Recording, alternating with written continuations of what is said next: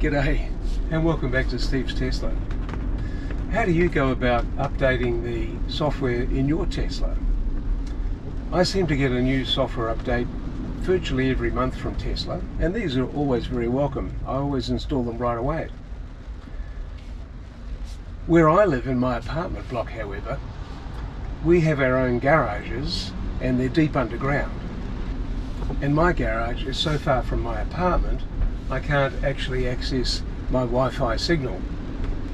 Now I have looked at getting a router and extending the Wi-Fi down to my garage, but that was going to be complex and expensive. When I search for Wi-Fi within my garage, I can actually see that I could connect to my neighbour's Wi-Fi, and I suppose I could come to some arrangement where I make a small contribution for the cost of that. But actually what I do is I use my mobile phone, as I think many people do, and just set it up as a Wi-Fi hotspot so that my car can connect to the phone and then I can drive around and do the software update as I'm driving. Now some of you might be saying, what's this? You can set up your phone to be a mobile Wi-Fi hotspot? Well, yes you can, and if you're not aware of that, just stick around because I'll be explaining that to you shortly. However, I do think there might be some users out there, possibly older Tesla drivers, who try and keep away from this newfangled technology. Maybe they're just using the key card for access and not using a smartphone as a key. They may even have some form of older flip phone type technology and have not gone to a smartphone at all. That's entirely possible because you don't actually need to have a smartphone to drive your Tesla. So for those people, I'm just wondering how are they going about updating their software. Now, they may be fortunate in that their car pulls up to the house and connects to their Wi-Fi. But what I want to explore is what do you do if you don't have easy access to Wi-Fi? Now one of the options you've got is to go to the local mall or maybe a public building like the council building or public library and just park outside and see if you can connect to their Wi-Fi.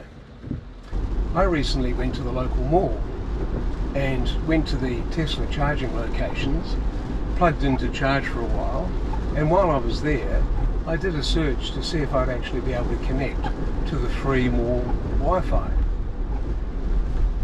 What I found, however, was that the free Wi-Fi at the mall didn't actually reach the Tesla charging bays.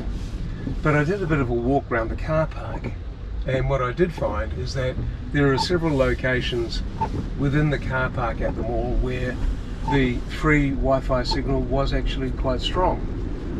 So I can't see any reason why it wouldn't be possible to connect to the free mall Wi-Fi while you're sitting there parking. Sit there for half an hour, download the software, and then complete the software update once you get home. Let's now take a look at how to set up your mobile hotspot on your smartphone. You'll know when there's a software update available, as a little yellow arrow will appear in the top left-hand corner of your screen, or possibly you'll get a notification on your Tesla app on your phone. I use an iPhone, and in the settings menu is the personal hotspot. You just need to turn that on to make it discoverable so others can join, and you will find it appears in the drop-down menu of available Wi-Fi sources. Sometimes you have to get into the Wi-Fi settings menu and turn Wi-Fi on first. You select your personal hotspot and then the car will connect to that Wi-Fi signal. The yellow arrow will turn to green once the download commences. Then head to the software section and you can see the update starting to download. While the software is downloading, you can have a look at the release notes, and in this particular case we're doing the 2023 holiday update with some exciting features I've been looking forward to. I'm sure it won't be long before there are plenty of reviews of the holiday update. One of the features I like is the Apple Podcasts app is now on the main screen. So I've been able to connect to my account, and now all of my favourite podcasts and music libraries are all available directly on the main screen.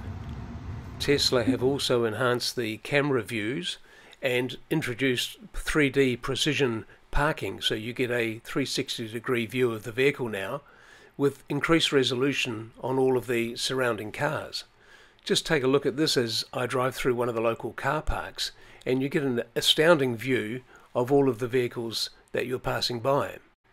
So I hope this has been helpful. Thanks for watching. Please subscribe.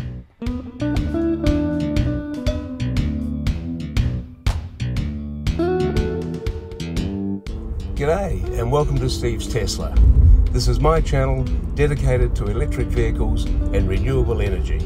Subscribe now and let's drive.